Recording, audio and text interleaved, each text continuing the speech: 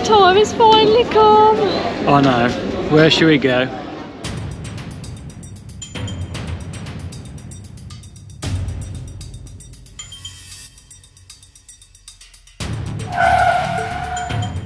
Nepal!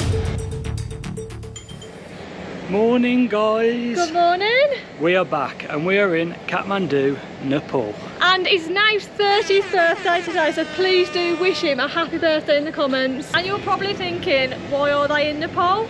Well, we'll get to that a bit later on in the video, but seeing as we're in the city of temples, we might as well go and see a few, hadn't we? Come on guys, let's go. So Kathmandu has a population of around 1.5 million people and is also known as the gateway to the Himalayas. Thank you.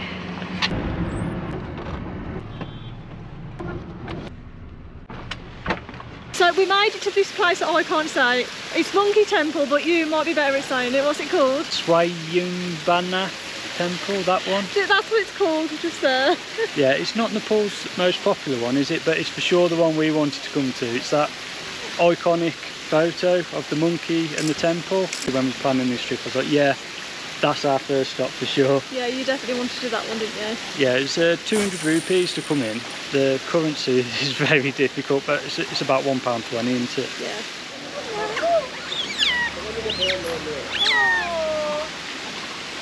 Oh, it's a little stray puppies.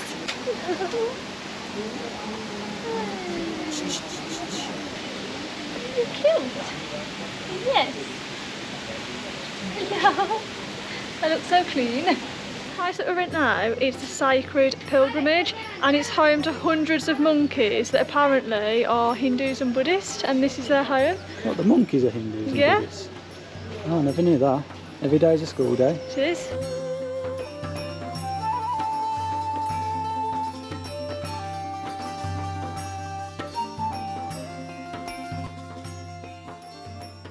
It's a bit quieter than I expected up here.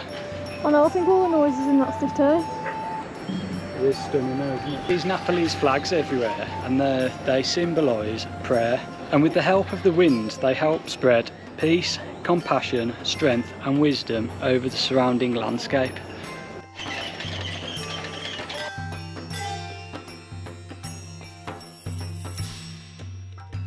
Walking around this place, it absolutely smells gorgeous of incense. They're all lit everywhere, and the smell is just really welcoming.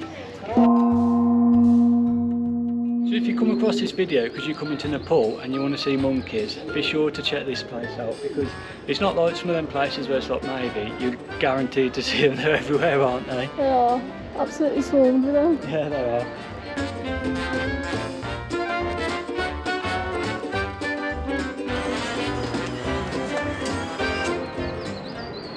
So this little spot that we found here in the corner, we are just overlooking the city, and it's nice and peaceful where we are now. You can just about hear the hustle and bustle and everything that's going on in Kathmandu city. Talking of the hustle and bustle, Yeah, should we go in the city now? let's go in the city. Goodbye, Monkey Temple. Hello, Tamil! So we're just in Tamil now, and as you can see, it's a lot busier. It's supposed to be the main tourist area, and there's for sure a lot more Westerners, as we say. Yeah, there's a lot more Westerners in this part. I can't even explain how bonkers it is here right now. There's cars everywhere, bikes everywhere, push bikes everywhere, people everywhere. Everyone's in a massive rush, everyone's so noisy.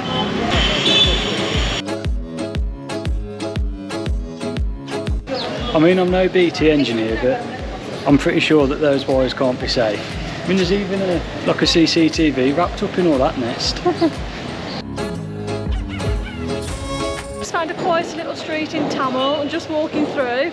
There's lots to see, but not a lot to see, if that makes sense. There's a lot to see if you're into shopping and you need all your trekking stuff. They've got loads of trekking shops, they've got loads of scarves and trousers and like proper... Fashion. Yeah, fashion. So this is like the fashion of Nepal, isn't it? Well, of Kathmandu, I suppose. Before we come on our trip, we watched a lot of YouTube videos, and everyone says that people don't bother you, but we like to keep it real on here, and they do. I mean, it is completely safe, isn't it? It feels safe. It's just, no, I don't want to buy a necklace, and if I want a taxi, I'll ask for a taxi, and if I want a meal, I'll go and have a meal. Yeah, I suppose you get it everywhere you go, don't you? But yeah, no, videos that we watched, it come across that wasn't the case at all, but it is, you do get sort of hassled.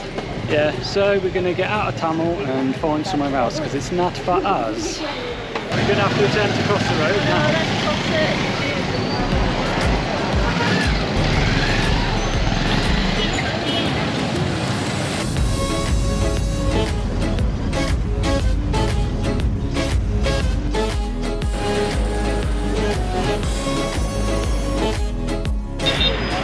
Just listen to the raw sound of Kathmandu.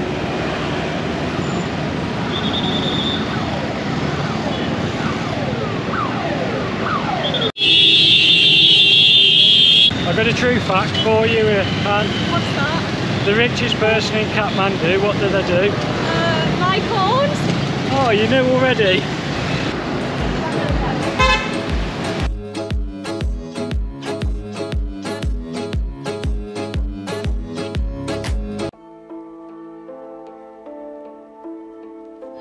Namaste, it's another glorious day in Kathmandu. Let's see what chaos today brings. We're just around the Juba Square area and it is absolutely chaotic, but I love it. Adventures, you'd have an absolute field day here with all these pigeons. Thousands of the beauties. Which is the one? She's the one. I want to go before they shit on me.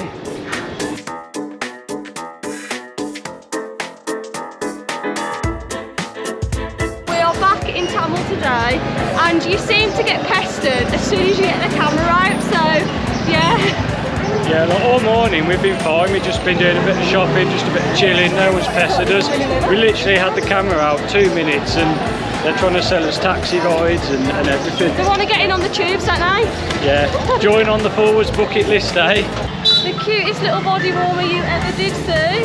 The architecture on that building behind me is amazing, but you can't really stop and look for too long because it is bonkers.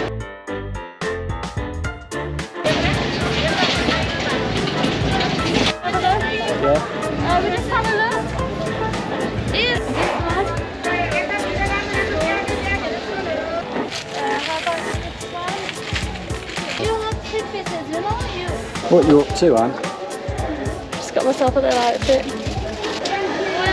Thank you. And on that note, we're going to put the camera away and we'll catch up with you at the next spot. Look at that, it's the same colour as Claudia. Yeah, it is actually, isn't it? And talking of Claudia, we are going to the Van Life Festival in Shrewsbury. The Van Life Festival is from the 2nd to the 4th of June and we will be there. If you don't have your tickets already, we have a discount code for you, which is here. We'll put this code in the description to the video, and if you haven't watched our Van Life Festival video already, take a look because we had such a blast, it's so good. So we both hope to see you there. Let's get back to Kathmandu. You'd all thought we'd forgotten about our girl Claudia. She's still going. We've come to this temple now and I'm not even going to attempt to say it. The name of it is Hiya, and the tour guide has just come over to us and told us that the smoke over there, they're burning bodies and they burn 45 bodies a day. The Hindus and the Buddhists come here because they believe in reincarnation. They burn the bodies, cremate them, and it goes into the river which leads to the Ganges. So very interesting and very different. Yeah, experiencing something like this at the moment, it's a real privilege, you know. It's something that we have never experienced before, but it's very meaningful and holy to these people living here. So what an experience. The guide who works here as well, he's just reassured us that people feel honoured that Westerners do come here to show respect and experience this culture as well. This place is the largest temple in the world. It is absolutely huge and it was first established in the 5th century. So on this site there's over 500 temples. Honestly, Kathmandu is just bonkers. Nothing surprises me anymore.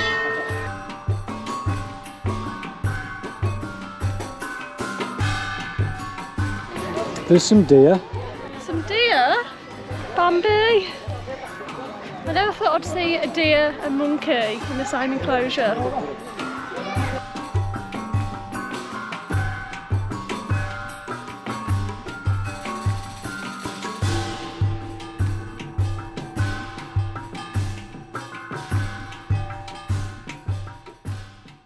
So that about ends our video here in Kathmandu. Thank you guys, you bunch of legends, for watching. Yeah, and thank you, Han, for making my 30th birthday one to remember. It's been fantastic. You're welcome. But the adventure doesn't stop here. So if you've been watching our videos throughout last year, you'll probably remember us going on about doing a huge adventure for Nath's 30th birthday. Well, it's time to let you guys know what we're up to. Any guesses, seeing as we're in the pool already?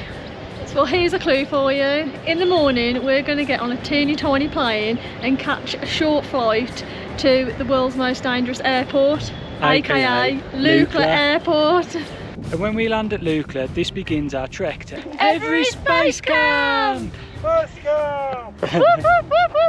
As it is a gateway to the Everest region. So it takes 8 days in total to trek to the base camp, and then another 4 days to trek back down to Lukla where we started. In a nutshell, this will include hiking at high altitude, exploring the Himalayan villages, experiencing the Nepalese culture, and so much more. After coming out the other side of this emotional roller coaster of a journey, we faced ultimate highs and ultimate lows. And we'll bring you along with us so you can enjoy this Everest Base Camp trek from the comfort of your sofa. But buckle up, because it's one hell of a bumpy ride. So we'll see you guys next time when we fly to the world's most dangerous airport. Bye!